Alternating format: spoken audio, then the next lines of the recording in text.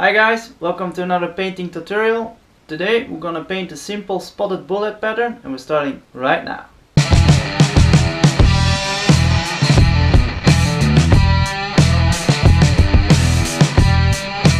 Right guys, let's start with our spotted bullhead pattern. Now, a spotted bullhead pattern has been super famous among pike fishermen in Europe, and that is why I have chosen this jerkbait for pike fishing. So we're gonna do a simple spotted bullhead pattern on that one. Alright, first of all we're gonna take some hot orange or any other orange you want. This is hot orange from Vallejo. Really lovely bright orange color. Alright, so I got some hot orange in my chamber now. Now, a lot of spotted bullhead patterns actually have an entire yellow belly and body, but I do want to separate the belly a little bit from the sides, so that's why I'm gonna do this in orange. And also I love jerkbaits with an orange belly, and orange and yellow really fits well together too. Like so. And you don't need to worry about overspray, because as you can see I got a lot of overspray on the sides. But no worry, because we're gonna go over that with a different color and you're not gonna see a thing of that anymore. So now we got a really nice and bright hot orange belly. And now if you got some Wicked Pearl orange, you can spray some over there on top of that. If you don't have Wicked Pearl orange or any other pearl orange, then you can just do it like this and leave it a little bit more opaque. It's just up to you. I'm gonna use a little bit of the pearl. Just dust some orange pearl on there. Alright, so we got our orange belly. Now we're gonna base coat the rest of the lure totally black. I just got opaque black here in my chamber. I'm just gonna blast black on there.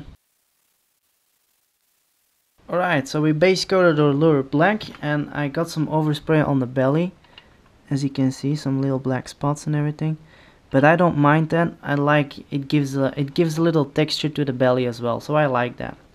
Now the reason we put black on this is because we're gonna go over with a gold, metallic or pearlescent paint now, and it's gonna stick out way more when you do it on a black base because of the contrast it creates. The black contrasts a lot against the metallic pigment. So I got some Wicked Gold in my chamber, and we're just gonna coat the entire lure again with gold now.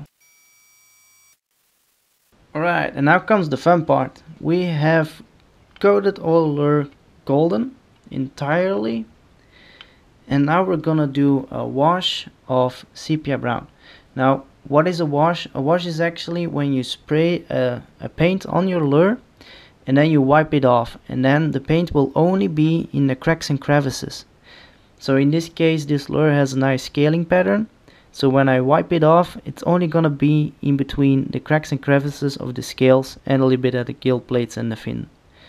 So it's a really nice and cool trick to do to get a little bit of detail and texture in your lure, which is pretty cool. So what do you need? I use Wicked Detail Sepia.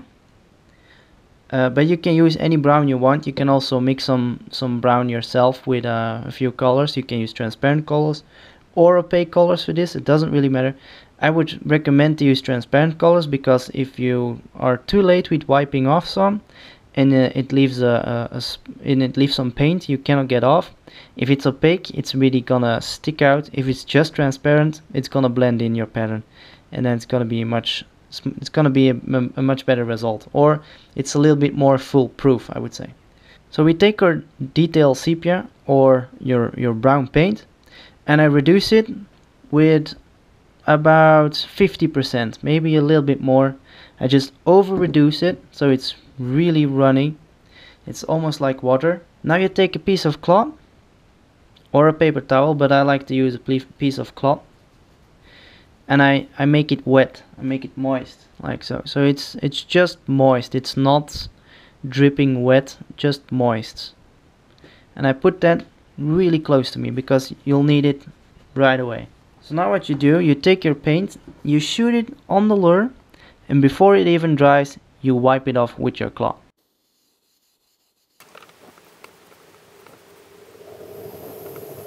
And that is gonna leave a little bit of color in there in those scales. Now I used sepia brown because if I would use black, it's gonna stick out too much and it's gonna darken my lure entirely, so it's gonna be a really dark lure, and I don't want this lure to be too dark. I want it to be a little bit brighter, on the brighter side, so that's why I chose brown for this. So now, like in 1 minute tops, we created an entire texture in there on our lure, and you can do this with any carved out pattern on any lure. As long as it is carved out and it has some depth, you can do this wash technique, and it's super easy, it's super quick, and it gives great results as well. Alright, so I still got detail sepia or brown in my chamber, and we're gonna darken the back now. Alright, so now let's put the black spots on there. So I use opaque black because it's gonna cover really nicely, and we're gonna do only, I think, only 3 spots on there. Some pretty big spots on there. Now you can also darken with a little bit of black around the eye, just to give the eye a little bit more of definition, or a little bit more of a contrast, I would say. Not much, just a little. So I always shoot inside the eye, and then I work my way out of there, so I got full control. If there's too much paint building up inside the eye, it doesn't really matter because we're gonna glue an eye over there anyway.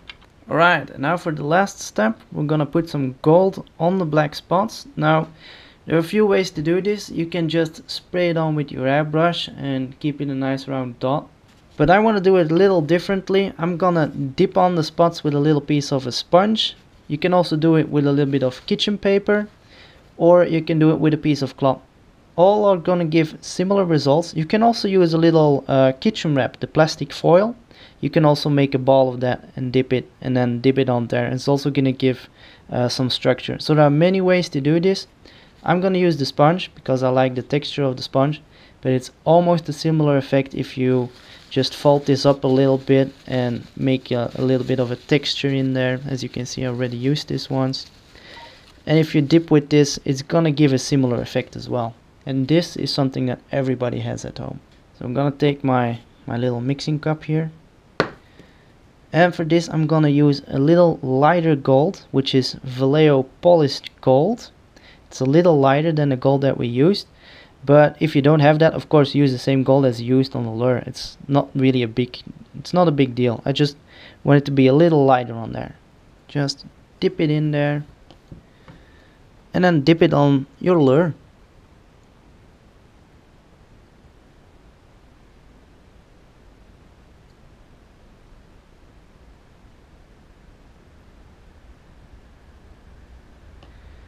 Like so, super simple. Alright guys, the lure is almost finished. Now it's just the eyes and a clear coat, and then we're done. Now I've chosen eyes from lure blanks.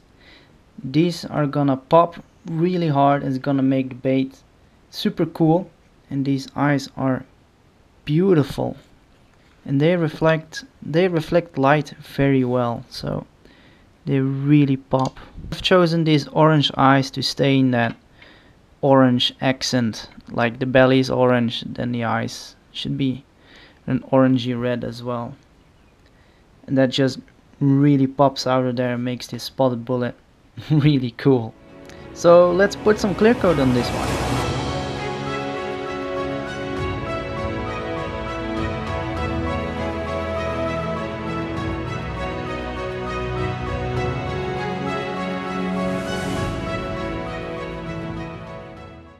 Alright guys, the lure is finished, and as you can see, the pearl gold really shines through perfectly on there, as well as the orange belly.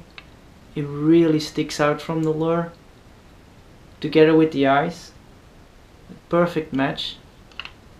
This is just one hell of a nice shiny jerkbait. I really liked how it turned out. Also the back is nice and metallic. Because of our wicked sepia is transparent, so it still shines through. As always, I will leave a link in the description below for all the materials that I used to paint this lure.